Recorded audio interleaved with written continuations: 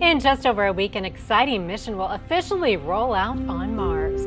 As the plan stands, NASA will land the Perseverance rover February 18th, just before 1 o'clock in the afternoon. The mission for Perseverance is to determine whether or not life ever existed on the red planet, and that all factors into future plans that involve launching astronauts to Mars. Can we keep that music going? I know, That it's felt very just astronaut-y. floating in space. To boldly go where no human has gone before, there's some preparations, but also planning for the trip itself. And just likely with any form of travel, you need to have some food. Right now, NASA wants ideas on how they can provide fresh food in deep space. ClickOrlando.com's Brianna Voles is here with more on this. There's a nice reward for the person coming up with the best idea.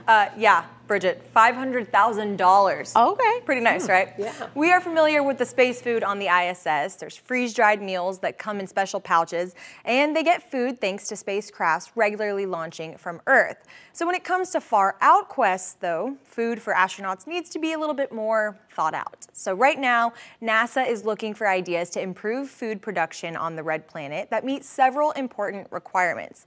These technologies must require minimal resources and produce minimal waste, while also providing astronauts the nutrients they need for long-duration missions.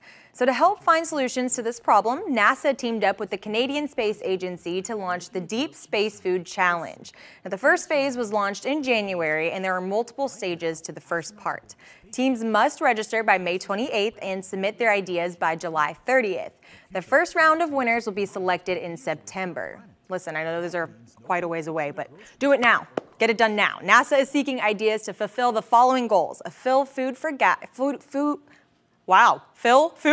a 3-year round-trip mission with no resupply, and feed a crew of 4 people. Additionally, the space agency is also looking for ideas and technology to improve the accessibility of food on Earth, including in harsh environments, and achieve maximum food output with minimal waste and effort. So for more details on the competition, we've included a link in this web story on ClickOrlando.com. I want to be best friends with that winner. Don't forget that big reward, guys. I know.